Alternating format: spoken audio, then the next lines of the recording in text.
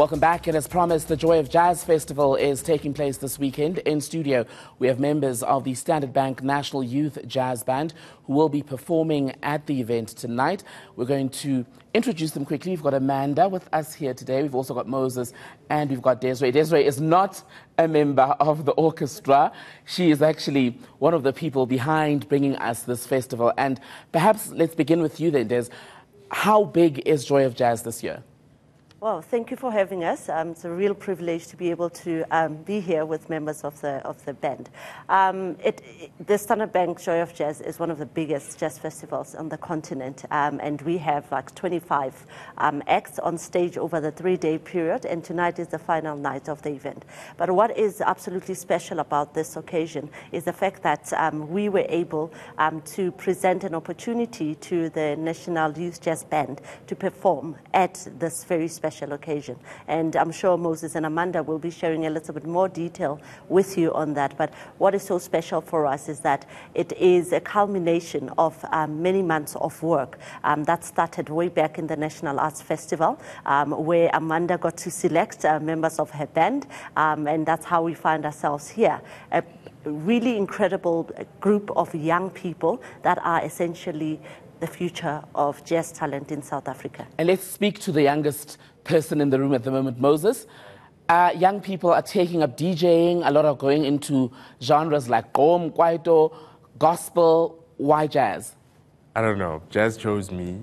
Something I was exposed to at a very young age. And I think, yeah, I'm going to emphasize the fact that it chose me. I didn't choose jazz.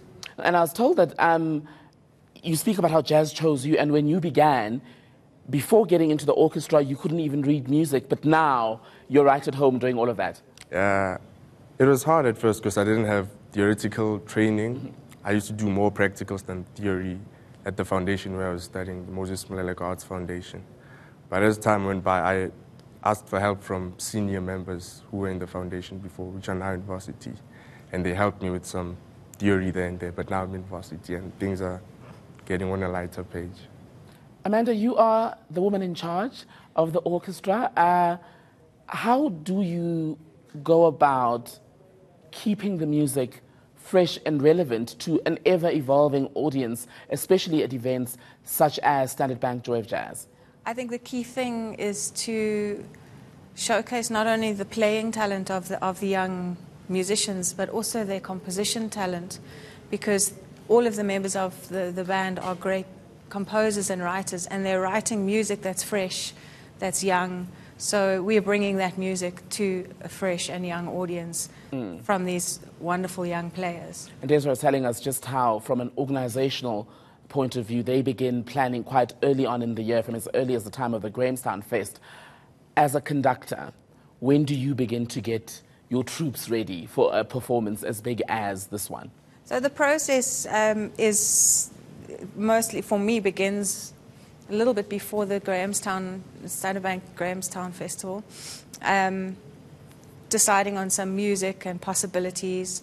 And then at the Standard Bank National Youth Jazz Festival, there's a rigorous audition process to select the players, and I'm part of the last round of auditions. And then we start to work with the young band that's selected. And it's a very intense 4 days, all day, sometimes well into the evening, rehearsing, workshopping, collaborating with these young musicians to bring their music to the stage. And Desiree, we're speaking today about an orchestra.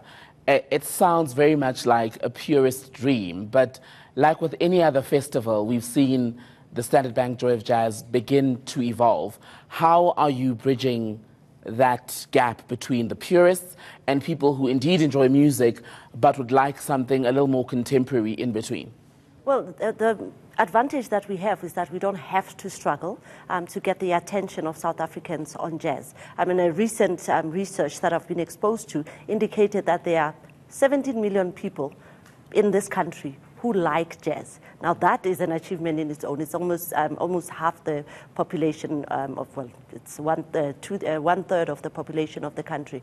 But I think the important thing is to keep it authentic, that audiences can relate. And in our effort to keep the music alive, we ensure that the the development or talent pipeline keeps it fresh, and they bring in their own unique talent into the space. So what is really amazing is that you see Moses here today with the National Youth Jazz Band, and this is the very same stage that the likes of Thandie Ntuli and Bokani Dryer, who are both performing at the Standard Bank Joy of Jazz, have come from. That's how they grew in their careers, through the programs that Standard Bank invests in. Speaking of growing and launching talent, do you have a spot for me on the stage? I mean, maybe a 30-minute set? Perhaps you could start by auditioning for Amanda. But this is my audition. Well, the musical ear belongs with Amanda. Amanda? Well, we could have to perform Do you think I've got the first. potential? We'll have to hear you first. What I can't do with vocals, I'm sure I can do with an outfit. Anyway, Moses, let's come back to you. Is this your first Joy of Jazz? Yes, this is my first. And what is the one piece you're looking forward to performing? The one piece I'm looking forward to performing, wow. I don't know, the music, everybody's music. I mean, everybody has different compositions, and each song has a certain feeling that it gives you, and I'm looking forward to having all these different... Okay, Desiree Boy from the organizing committee of the Standard Bank Joy of Jazz. Moses, Amanda, thank you all so much for your time, but you guys aren't going away as yet. We're going to disappear for a short while, and then when we come back, we have a bit of a musical treat for you. This is ENCA Now.